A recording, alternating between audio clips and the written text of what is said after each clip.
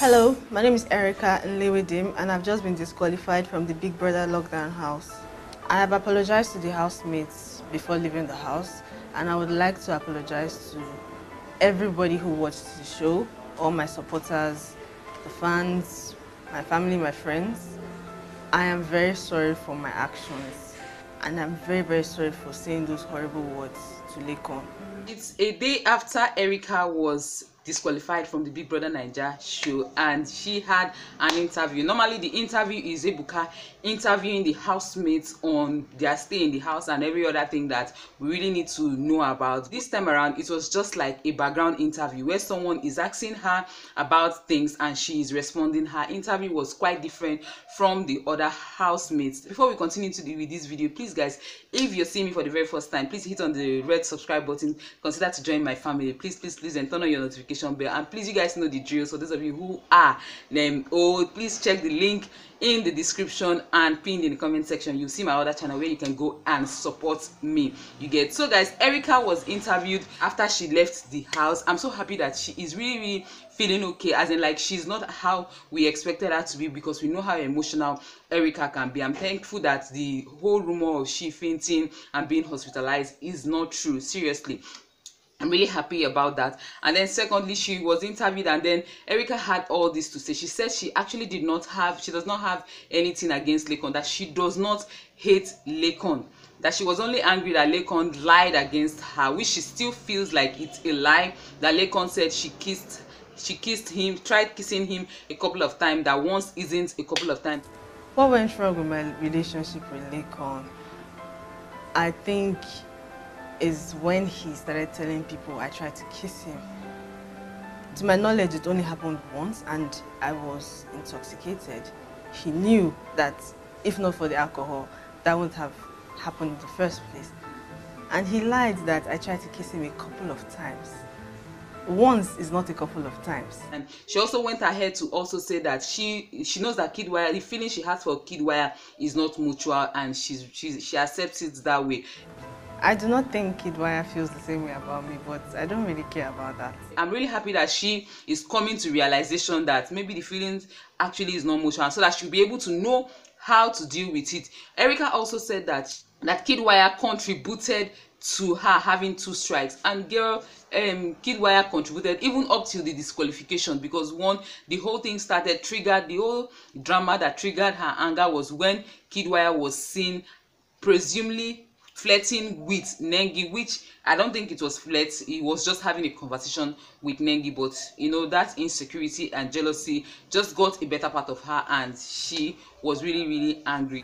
I think Kiddwaya played a role in my getting strikes, but I think it's still my responsibility, and I feel like I also played a role in him getting strikes. So she's fine and she is okay. Like, she's feeling like she's going to have things to do with Lekon, like as in like they are going to settle their issue, and I'm really happy she's going to sort that part of her life. So please, Elite and Icon, you guys should stop dragging each other. Make una stop to the carry another person battle on top of her head. These guys will be all right last. Like seriously, they will definitely be all right at the end of the day. So moving on, guys, Nengi and Xoxo and their drama. I think it's about time for Xoxo to really be on his toes since Erica is out, because Xoxo has always had this thing of suspecting Nengi and Kiddwaya because of the chemistry, because of the, you know, they are always playing with each other, so he's kind of always suspicious, you get. So Xoxo was accusing Nengi of always playing with Kiddwaya more than usual, you get. And you know,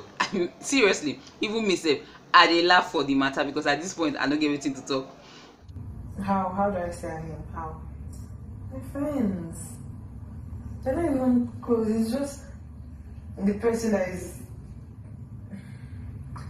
just kid, very playful, and you know, so just stay around. It's not like, I don't understand. How many times I hardly even spend time with him, just once in a while, so I don't understand where this is coming from. So Nengi was like, why do you always feel like I'm always flirting with this guy, you get? You're always, because I'm Madam Feelings, I'm always walking around, moving around the whole place. Also, for some reason, even though he might be trying to act strong, but trust me, as Erica is out of the way, also will have an issue, because in Kiddwaya and Nengi, they are always playing.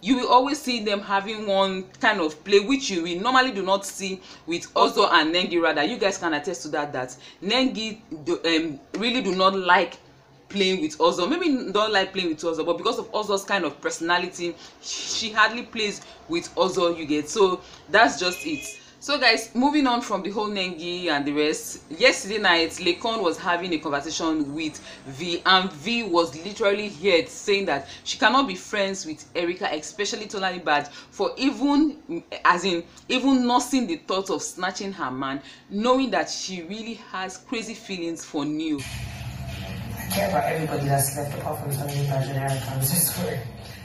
When you do evil things or mean things, it's not evil. So I don't care. Evil is subjective. Sorry, evil is subjective. You can't ever call me your friend or your sister, then try and worm your way into the person that you know I have crazy feelings for. That is the strangest shit ever.